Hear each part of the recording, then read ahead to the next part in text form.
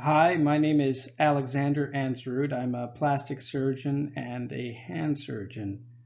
After plastic surgery training, I completed an American Society for Surgery of the Hand recognized fellowship in hand surgery at the University of Pittsburgh.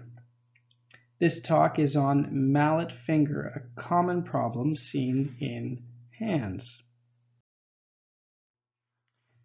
A mallet finger occurs when the tendon responsible for straightening the last finger joint, also called the DIP joint, as seen here in this picture,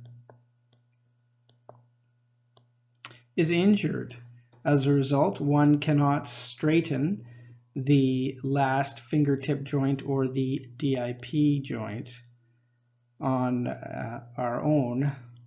If you push with your finger, your other finger, you can straighten it out, but you can't straighten it on your own.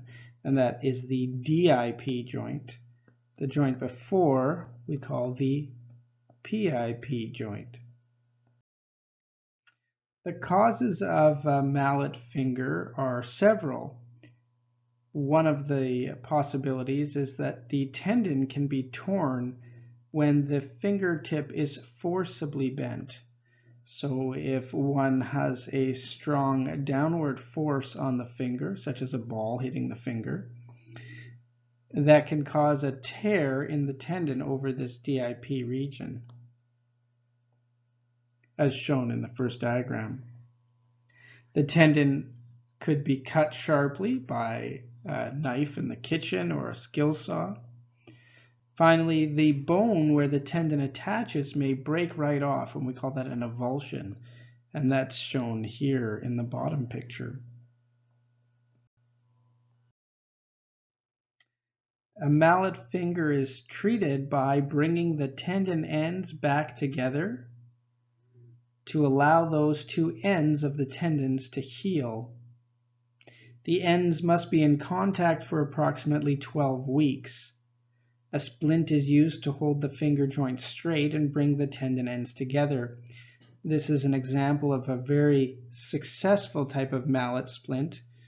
The splint can be placed on the top of the finger as seen here, and then held in place with a tape or an elastic bandage. After a period of time, the splint can be removed from the top of the finger and placed on the bottom of the finger to rest the skin and give the skin on the top of the finger a chance to breathe. What are the risks of using a splint? The other finger joint, the PIP joint, as we discussed before, must be kept mobile to avoid stiffness. So in this picture here, in the top picture, this splint is too long. The DIP, which is here, is correctly splinted.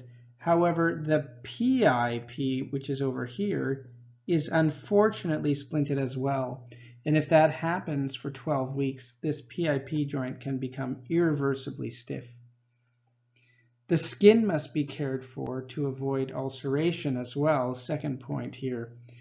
If a splint is left on or the foam on the splint becomes wet and sits against the skin, one may develop an ulceration as seen in this picture. So the skin underneath the splint needs to be checked. And sometimes the splint needs to be shifted from the top to the bottom of the finger. If the fingertip is bent during this time, even for a second, the 12 weeks may need to start over again. So even when you're changing your splint and checking the skin, you need to keep this DIP joint straight. And what happens after splinting? The tip should be straight. Regaining the bend in the tip may take a while. The top of the finger, all along here, may feel tight for a while because there will be some scarring and stiffness in those tendons. and full recovery often will take 6 to 12 months until that tightness goes. Thank you very much for watching this video.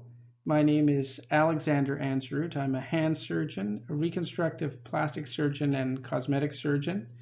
If you'd like to see other videos, please like us on Facebook or follow us on our YouTube channel, or visit our website, dranzarut.com.